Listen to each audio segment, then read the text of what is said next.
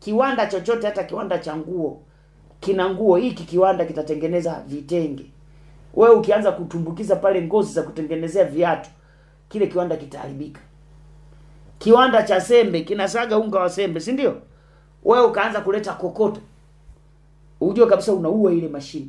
Kwa sababu zipo mashine kwa ajili ya kokoto, crusher zile, unaona eh? Na zipo mashine kwa ajili ya mahindi.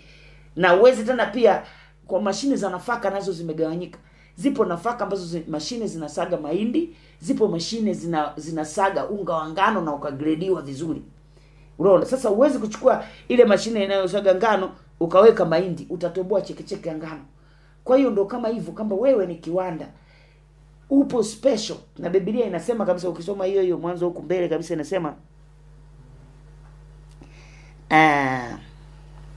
yani Mungu akaona kwamba hawa watu wawili wataambatana wakiwa wawili. Yani mume na mke wataambatana. Na mwanaume atatakiwa kuacha wazazi wake, ataambatana na nani? Na mke wake.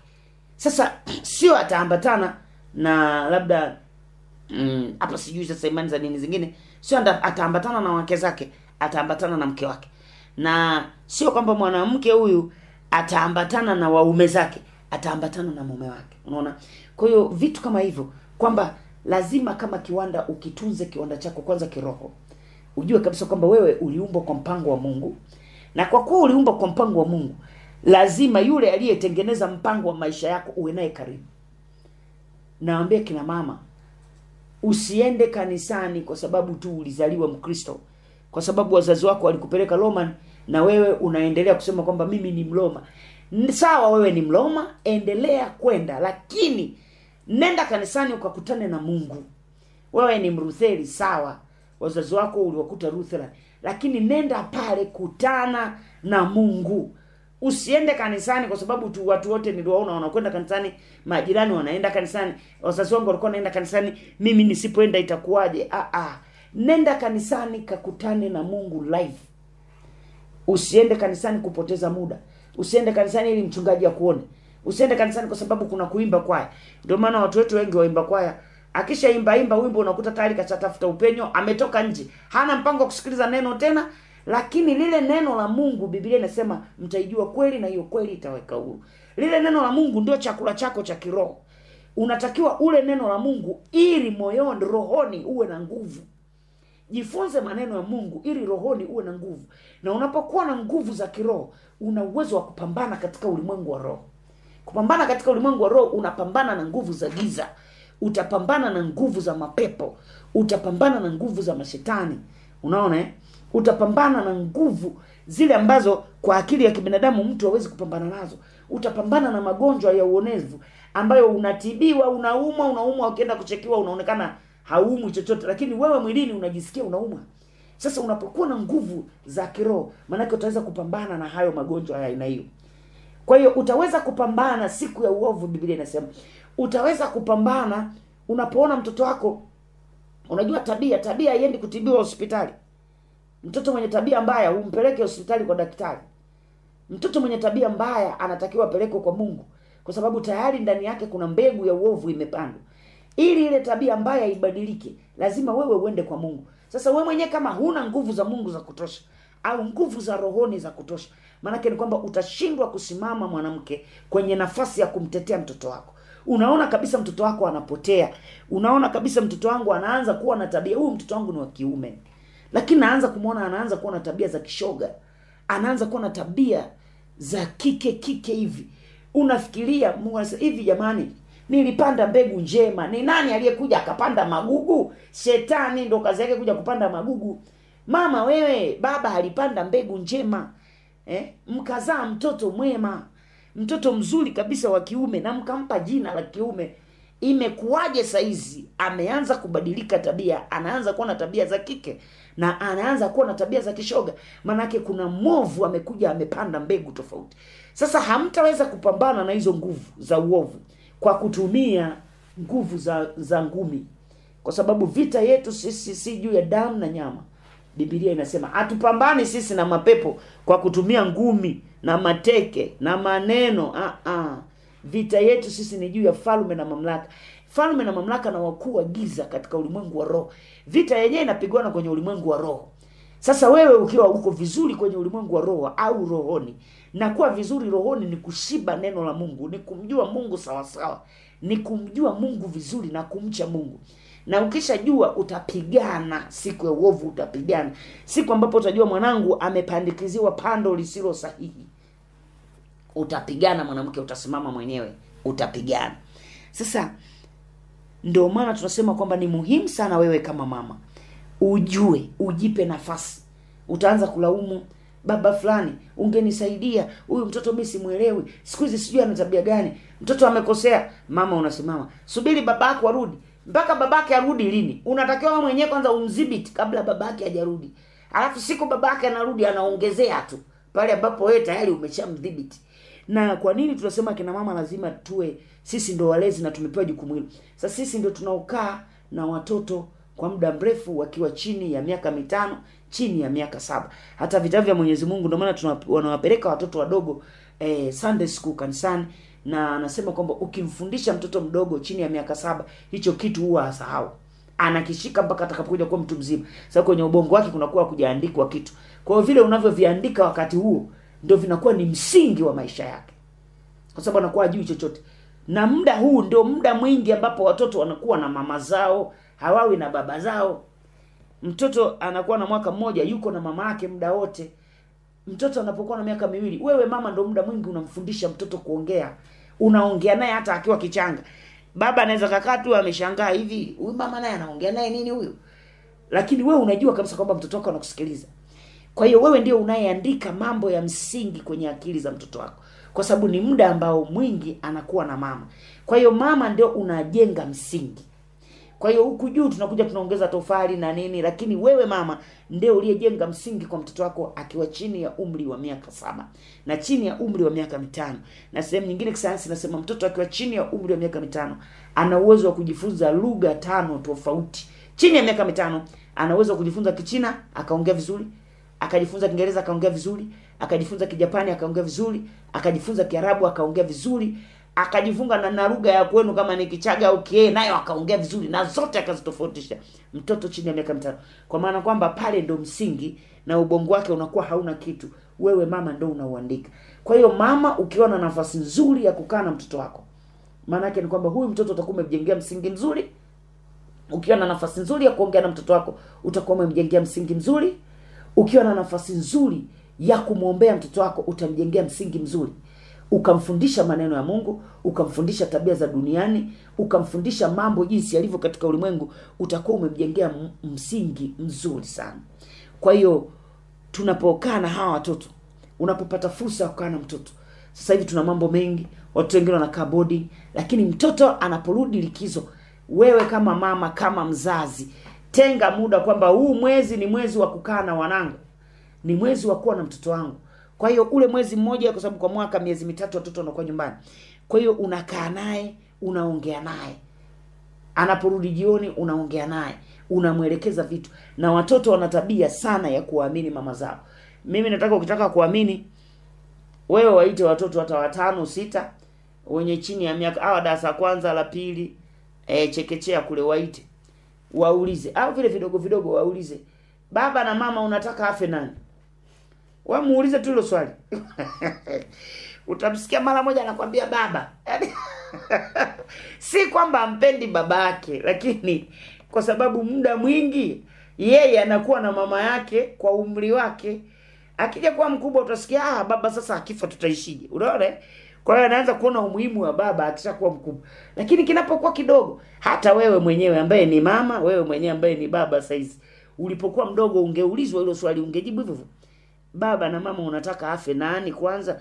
Ungesema nataka afe kwanza baba. Hatuna maana kwamba hatuwapende kina baba. Haina maana kwamba wale watoto hawapende baba zao, hapana. Ila kwa sababu mtoto anaona mama ndio yuko naye karibu, ndio anampikia uji, hajui kwamba uji ule umeletwa na babake. Mama ndio anamnunulia nguo, hajui kama zile hela katoa babake. Yeye anachojua ni kwamba mama ndio kaninunulia nguo, kwa sababu mnapopeana hela yeye hajui. Unaona? Lakini kwa hiyo anajaribu kuangalia hivi kwa mahitaji yangu, nikitaka nguo nje ikiniuma nikianguka mama ananibeba. Sasa si bora afe kwanza baba, mama aendelee kunibeba. Yaani hayo ni mawazo ya kitoto. Lakini nasema vile ili uelewe kwamba mtoto anamwamini sana mama katika ule umri mdogo kuliko mtu mwingine yote. Kwa hiyo mama ukimwambia vitu akiwa katika umri mdogo, manake ni kwamba utamsaidia.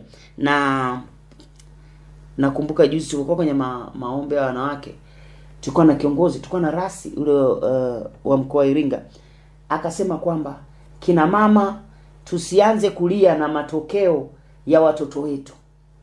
Tunatakiwa tupambane kabla matokeo hayajatokea. Manake ni kwamba usianze kulia na tabia ya ushoga ambayo anayo mtoto wako sasa. Unatakiwa uzuie hiyo tabia kabla hajawa shoga. Na kuzuia kwake ni kuwa naye karibu na kumlea kuanzia sasa katika njia impasayo. Usianze kulia wakati mtoto hajui kufanya chochote. Hafanyi kazi, kaoa na mke wake kamleta nyumbani na mke wake naye hafanyi chochote. Binti yako kaolewa, kafukuzwa na watoto wake nao karudi nyumbani, wote wanakutegemea wewe. Usilie kwa hilo. Ulitakiwa wewe uwafundishe hawa kufanya kazi na kuwalea watoto wao kabla hawajafikia hatua ya kuwa mzigo kwako.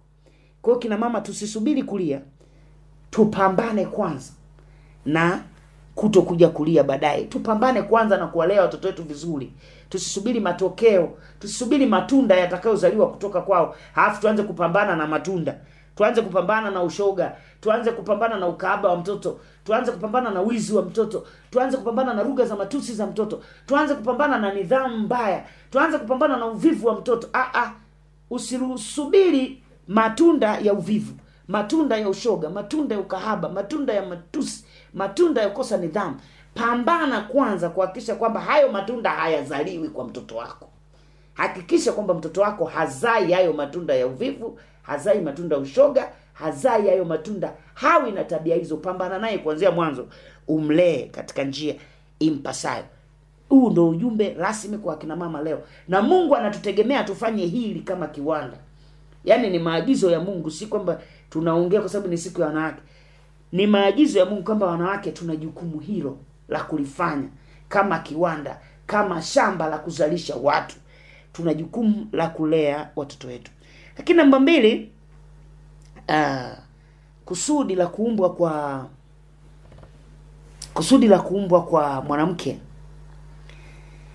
kimungu. Sasa tunasoma Mwanzo sura ya 2 mstari wa 18 mpaka 25. Unasema hivi: Bwana Mungu akasema, si vema huyu mtu awe peke yake, nitamfanyia msaidizi wa kufanana naye. Bwana Mungu akamfanyizia kutoka katika ardhi kila mnyama wa ardhi. Hiyo tunaweza tukaluka tukasoma ile 25. Nao wewe ukienda kusoma kasoma hiyo 18 mpaka 25. Lakini ule mstari wa 21, Mwanzo hiyo 2:21 inasema hivi: Bwana Mungu akamletea Adamu usingizi mzito, naye akalala, kisha akatoa ubavu wake mmoja akafunika nyama mahali pake, na ule ubavu uliotwaliwa katika Adamu Bwana Mungu akaufanya mwanamke akamleta kwa Adamu. Unaona Asa point hapa inakuja, Bwana Mungu akasema si vema huyu mtu awe peke yake, nitamfanyia msaidizi wa kufanana naye. Yaani kusudi la pili ni upweke wa Adamu au upweke wa mwanaume. Kwa nini mwanamke yupo? Ni kwa sababu ya upweke wa mwanaume. Sasa huu upweke sio kwa sababu alikuwa peke yake, kwa sababu pale bustanini alikuwa na nani? Alikuwa na tembo na simba na kila kitu walikuwepo pale. Matunda. Yaani hapa ilikuwa ni kwamba tungesema kwamba kulikuwa kuna ule uyatima, ukiwa fulani, kwamba Adamu akikaa peke yake kungekuwa kuna ukiwa. Mwanaume angebaki peke yake, kwanza dunia isingekuwa ina watu. Maana dunia ingekuwa imejaa tembo. Wale maana tembo ndo walikuwa wanazaliana. Unaona Kwa hiyo upweke wa Adamu ni kwamba yani watu wasingekuepo tena, angebakia Adamu peke yake. Kwa hiyo kungekuwa kuna kutosheleza, utoshelevu wa watu ungekuwa haupo. Idadi ya watu isingekuepo. Unaona Kwa hiyo Mungu akaona sio vema sasa huyu Adamu akae peke yake. Tembo wanazaliana, anawaona, twiga wanazaliana, ndege wanazaliana, kunguru wanaongezeka, samaki wengi, matunda yanakuwa, miti inazaliana. Halafu yeye Adamu abaki tu peke yake. Mungu akaona hapana, sio vema, sio vizuri. Kwa ni vizuri naye Adamu, kwa kuwa naye ndio mbegu ya watu, lazima na yeye awe na wenzake watakaofanana naye, watakaokuwa na utashi kama yeye, watakaofanya mambo kama Adamu. Unaona Kwa hiyo Mungu aliona kuna umuhimu wa mwanaume kuendelea kuwa peke yake. Na kama angeendelea kuwa peke yake, lile wazo la Mungu la sura ya kwanza ya kwamba wakazaliane, wangezalianaje? Sasa Adamu hana tumbo la kuzalisha watu. Yeye sio kiwanda cha kuzalisha watu. Yeye Adamu ana uwezo tu, yeye ni mbegu.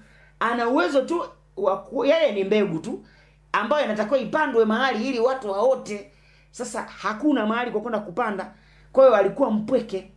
Kwa hiyo sio mwanamke, sio house girl, kwamba yani kwamba mwanaume ungebaki peke yako, ungeweza tu kujitosheleza. Usingejitosheleza, kwanza usingekuepo. Tuwashumu wanaume wa leo wasingekuepo. Na sisi tusingekuepo. Maana ambaye angekuepo hapa angekuwa ni Adamu peke yake. Ambaye ndio angekuepo kwa sababu hakukuwa na namna nyingine yote ya kufanya mtu aongezeke kupitia Adamu. Kama nilivyosema kwamba mwanamke ndio aliyepewa tumbo la uzazi ambalo ni kiwanda cha kuzalisha watu. Unaona? Lakini huyu Adamu hana tumbo ambalo ni kiwanda cha kuzalisha watu. Yeye anatoa tu mbegu ambayo ndio inatakiwa ikazae watu. Unaona? Kwa hiyo unapomchukulia mwanamke, usimchukulie mwanamke kama ni kitu fulani ambacho kingekuepo, kisingekuepo. Maana kuna wengine wanajipaga moyo kwamba kwanza bila wanawake dunia ingekuwa nzuri sana. Wewe unayesema hivyo usingekuepo. kama mwanamke asingekuepo, wewe ungekuepo kwa kupitia vipi?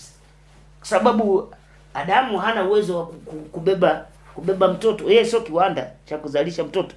Unaona? Kwa hiyo hata wewe ambao unasema dunia ingekuwa nzuri usingekuepo. Kwa hiyo huyu Adamu Mungu alivyomwangalia akaona huyu hapa nimemuumba sawa, lakini huyu sasa hataongezeka, hataweza kutiisha, hataweza kuijaza nchi na kutawala kwenyewe. Mwisho baadaye tembo watatawalana wenyewe, manake tembo watazaliwa mpaka Afrika, India, alafu Adamu yeye yuko Eden tu pale.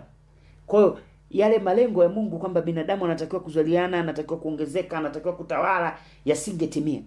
Kwa hiyo Mungu akamtoa Eva. Na kwa sababu tunasema kwamba Adamu ndio ilikuwa mbegu ya kwanza, ndio mbegu ya wanadamu. Kwa hiyo Eva alitakiwa atolewe kutoka kwa nani? Kwenye mbegu, ambayo mbegu ni Adamu. Kwa hiyo ndio maana Mungu akamfyatua Eva kutoka kwa nani? Kwa Adamu. Lakini baada ya hapo sasa Adamu tena hawezi kuongeza watu. Yeye alimfyatua yule Eva. Na ndio maana watu tunasema kwamba mwanamke, yani mke wa mtu ni ubavu wake. Lakini sio binti yake. Binti yako sio ubavu wako. Binti yako hawezi kuwa ubavu wako kwa sababu huyo ametoka kwa tumbo la mama. Huyo ni binti yako, ni mwanao. Lakini mke wako ni ubavu wako kwa sababu kwanza hajatoka kwako. Ametoka kwa baba mwingine. Lakini kiroho tunasema ndo ubavu wako. Yaani amefiatuliwa na afu baadaye mnakaa wote, mnajikuta wote mna haki sawa, yaani mtu unalalamika huyu mimi ni mume wangu, imekuaje wewe unaenda naye? Au mimi huyu ni mke wangu, imekuaje baba mkwe unamchukua? Yaani unamng'ang'ania mtoto wa mwenzio kama wa kwako kwa sababu ni ubavu wako, si ndio? Kwa hiyo Mungu akamtoa Eva. Na kwa nini Eva alitoka kwa Adamu? Ni ile kuweka uzito kwamba binadamu wote asili yao ni Adamu. Binadamu wote mbegu yao ni Adamu. Unaona? Kwa hiyo ilikuja process tu. Kwamba process ya kwanza ataumbwa huyu, process ya pili atafyatuliwa, atatolewa mwingine. Sasa nafasi yako mwanamke, nafasi yako kama mwanamke ni kujaza pale kulikopungua. Kwamba Adamu alionekana mpweke, alionekana kuna upungufu upo pale, unatakiwa ujazie. Kwa hiyo nafasi yako kama mama unatakiwa kujazia. Nafasi yako kama mama kuhakikisha kwamba mnazaliana. Yaani tunaongezeka, tunazaliana. Lakini si kuzalisha tu watu, lakini kuhakikisha kwamba mnazalisha hata kiuchumi katika ile familia. Nafasi yako kama mama. Ndio maana mama wanakuambia mama ukimpa mwanamke, ukimpa kitu kimoja atakizalisha tu. Kwa sababu yeye ni kiwanda. Kazi yake ni kuzalisha. Mwanamke ukimpa umbea atauzalisha. Ukimpa neno moja tu atakujibu kwa maneno mengi. Ukimwambia hivi mama fulani, kwa nini umechelewa kurudi? Sasa subiri majibu atakao kujibu. Akiamua atakaa kimya, lakini hapo ujue anasuka maneno. Sasa majibu atakao mimi nimechelewa kurudi. Wewe unachelewa kurudi mara ngapi? Kwani wewe mimi nikichelewa kurudi unajua nilikuwa wapi? But yani hakujibu straight kwamba kwamba mimi nimechelewa kurudi kwa sababu hii.